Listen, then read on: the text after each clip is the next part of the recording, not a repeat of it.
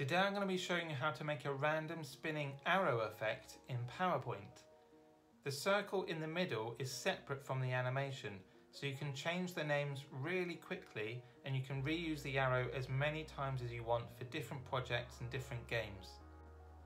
To give this animation more of an authentic random feel, you can add a delay to the stop button, so once you click it, it takes 3 or 4 seconds for it to actually stop, making it feel more random. So you can see on the left hand side of this video that I've got some bullet points to show you what I'm going to be covering in the video. The first thing is to make a circle, and if you click and hold shift whilst you're making that circle, you'll know that circle is perfectly round. It's very important when you're making these shapes to make everything perfectly in line because it makes it a lot easier later when you're animating. Especially when you're trying to make things spin, the circle has to be perfectly round. Add some arrows, and this is going to be the pointer that you're going to be using, so you'll use your own creativity to make that arrow a bit more interesting, but try and make sure that arrow is within the circle. If it's partly outside of the circle, then it's going to shift the size of the vector, and that's not going to spin properly. So the arrow is within the circle, and now I'm going to be adding some guidelines, some crosses along the circle, so that it makes it easier later when I'm trying to position the wheel with all the names inside the animation.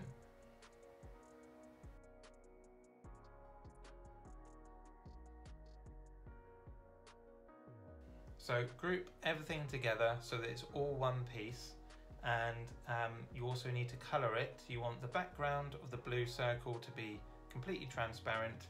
You want the outline of the wheel and the guidelines to be semi-transparent or just a very light grey, and then you want the arrow, which is the most important part, to be whatever colour is going to suit you. So the next thing I need to do is animate it, so I'm going to be using the spin animation. If it's a perfect circle, then it will look very tidy and seamless, and I want to animate the circle so it only takes about seconds to go all the way around, or even less than that, maybe 0.75 seconds. And now I want that animation to repeat, in this case 50 times, but it doesn't matter, as many times as you want.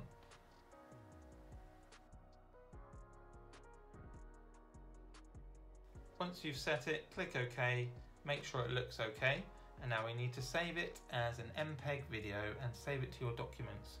To do that, you need to make sure all of the background is gone and any other bits on the slide has disappeared, and just save just the arrow.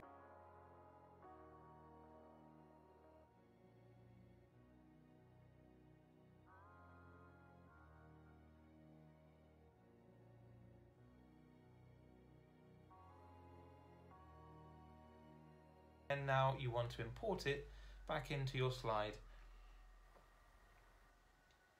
So using that circle that I designed earlier, it makes it easier to crop it so it's the right size. So crop the video just down to the edge of the circle. We go on the slideshows section, and we want to remove the media controls so that it doesn't get in the way when you're playing the slideshow later.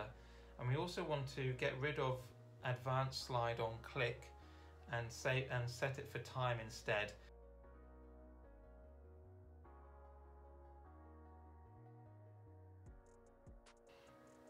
So now I'm going to be adding the wheel inside of the animation, and this is where I'm going to be adding all the names. Automatically it comes up with a set pie chart. You just need to change the names, as many as you want. It's really easy to do. You just replace the names.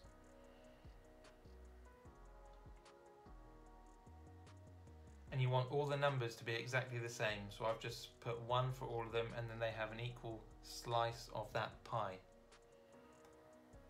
Use the section to change the formatting of the pie chart. You want those names to be in the center or in the middle of the slice of their pie. Get rid of the title, and we're just going to do a bit of formatting to show you how easily it can be done. We're going to change the color To change the text or format the text, just click on one of the boxes and then go on Home, and then you can increase the size so it's easier to read, make it bold or italic or underline, change the font and change the colour so it stands out. Now bring your animation of the wheel behind the pie chart that you've just made. Make sure it's centre back so it's behind it. And now you need to add some buttons, some square buttons or whatever buttons you want. All they are is auto shapes, and you're going to add some text to them, and later on you're going to specify that those shapes are your buttons.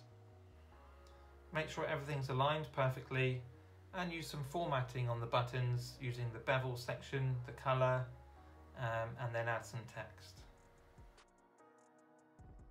So add a spin text and a pause text or a stop text, anything that you think is right. Now to animate them, you want to click on the play section on the animation pane and go on effect options, and on timing go on start on click of the play square or the play button. And now for pause, you click on it, go on effect options, go on timing and click start on the click of the pause button. Now what I'm doing here is very similar to the random dice effect animation or video that I made a few weeks ago. So if you want to make a random dice as well, then have a look at the video. So this is what it looks like. I click on spin, it starts spinning, and I click on stop and it stops. And later on I'm going to show you how to add a delay to that stop. If you like the buttons, then you can also watch my video on how to make more interesting buttons. So the next thing I want to do is show you how quickly you can change that wheel to some different names and some different colours. So click on edit data and just replace all the names with something that you think is better, or for the next round or for the next game. Really easy to do. So now you've got new names, and just to make it a bit more varied, add some extra colour and change the text formatting. And now it works just the same as the previous one. Now just to make the animation a bit more random so that you can't really time when to stop the animation, what you can do is go on the delay section for the for this pause section of the video and add a delay of 3.5 seconds and now when you click on slideshow and click on play, when you click on spin it will start spinning, and when you click on stop it will wait 3.5 seconds before it stops, stopping you from really knowing exactly where it's going to stop.